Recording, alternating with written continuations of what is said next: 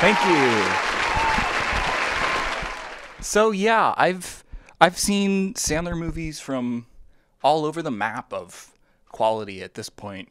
From Sandler doing fart, piss, and cum humor to him frantically buying pudding cups to get frequent flyer miles and folding under the pressure of his failing marriage. But Funny People meets that sweet spot where you get to see the best of Sandler's sense of humor as well as the best of his acting skills. This movie checks a lot of boxes for me, for sure. The humor doesn't try too hard or rely on gross out or demeaning jokes. The characters are all interesting and likable in their own right. I have never heard of this movie before looking into Sandler's filmography for the 12 Days of Sandler project. And maybe that has something to do with how boring the poster is. I mean, come on, Judd Apatow. 3 people in front of a white background. I mean, really. Anyway, I'll quit jerking it off here and get into some plot summary.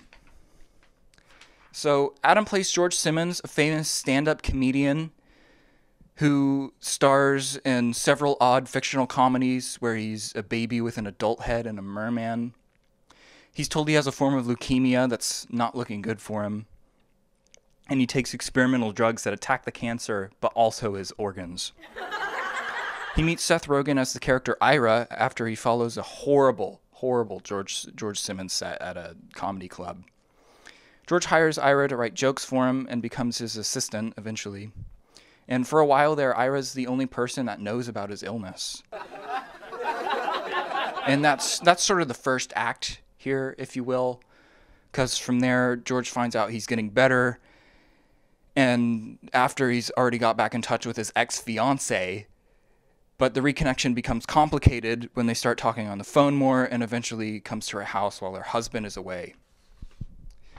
George brings Ira pretty much everywhere he goes, so of course Ira gets caught in the middle of George's personal life as he feels responsible for Sandler potentially breaking up a family.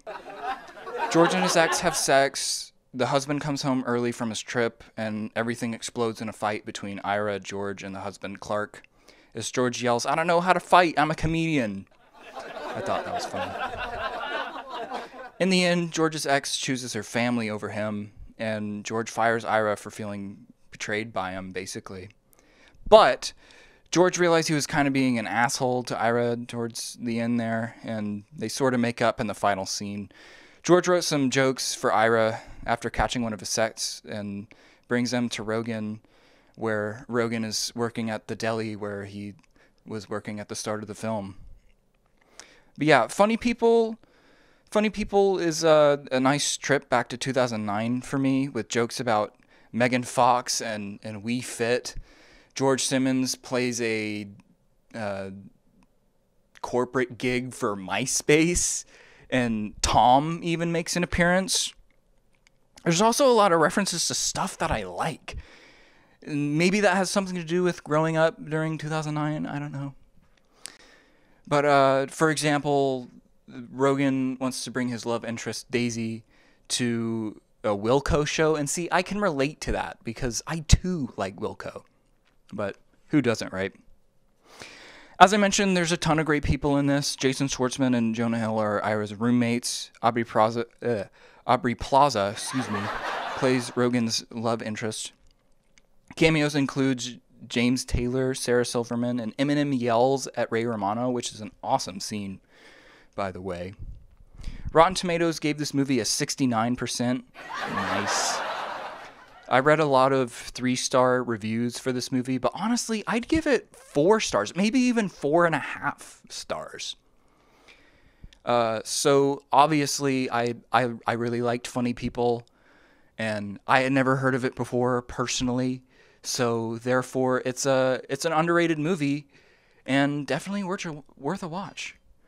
That's my time. Thank you so much. Thanks.